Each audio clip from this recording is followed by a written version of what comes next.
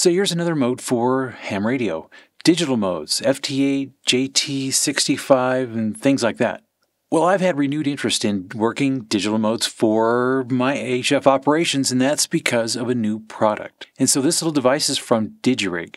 It's called the Digirig Mobile. Coming in at 1 inch square by 1 5/8 long, this thing is so simple and fits right in the palm of your hand. It's going to help me out on a lot of my operations. A few years back, I did try digital modes, and it really didn't fit what my use case was. It was really hard to set up and it was really clunky. I was using the SignalLink USB, and while it is a good product, looking at the front panel like this, it can be intimidating. It was for me. And quite honestly, I could never get the settings right, and I just don't want something that I have to fiddle with. This isn't even setting up the wires. This is just the box. A lot of changes have come in a short period of time, and that's why I'm so excited about it. And just to be clear, I purchased the device and the cables with my own money, and this is not a sponsored video.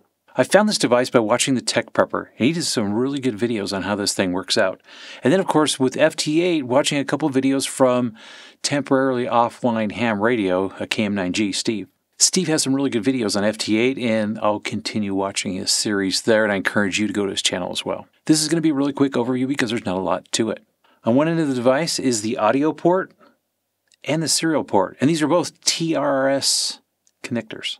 And on the back of this is the most common USB-C fitting, and because there's only 3 connections here, and they're all pretty common and straightforward with no settings to make, this is a no-brainer for me to add to my kit.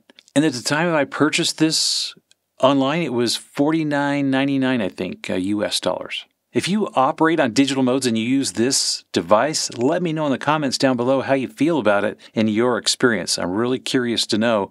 It's going to be fun to share back and forth all this information. Now, let me give a quick shout out to Dennis, the owner. I had a question on a Sunday night.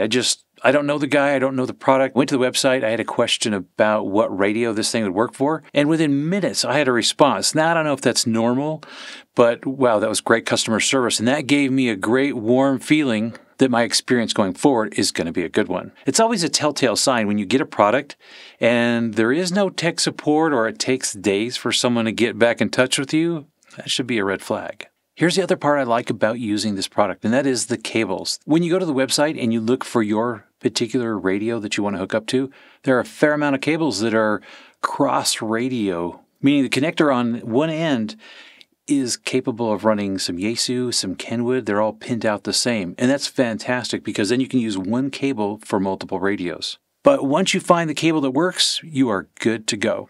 So I take and label all these cables that I have, what they go for, what their device is, what they're used for, and where they hook up. So this way I can get operating much quicker. One of the things that got me really excited about this product is that it looks like Dennis has done a lot of research. He got a lot of feedback from people using the product and determined that putting these ferrites on these cables make a big difference. And I remember from back in the day, I had to add ferrites to my cables. You didn't know how many windings you need to put around. There was a lot of experimenting. It never ends. So this makes getting on digital modes way simpler for me. And you might check out one of Steve's videos on putting toroids around cheap USB cables. That'll actually fix your digital problem. Now, the Digirig Mobile does not come with a USB cable, and that's totally fine for me. I have tons of these things laying around like you might as well.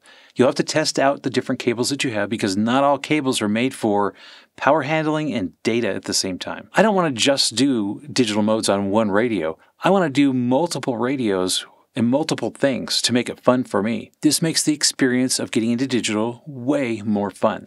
So my first order was the Digirig Mobile, and I ordered the cable set that works for my 857 and my TMV71. So this means I can do some digital modes on my mobile 2-meter rig as well as HF. Now, I'm not currently a huge digital fan, and this may actually change my outlook on how I see that. Now, I do have some fun videos planned coming up where I'm going to be using this out mobile, out camping, even some contesting. And as a side bonus, my wife has actually mentioned to me that she would be willing to help me on a contest if I had digital modes where she didn't have to talk. And bam!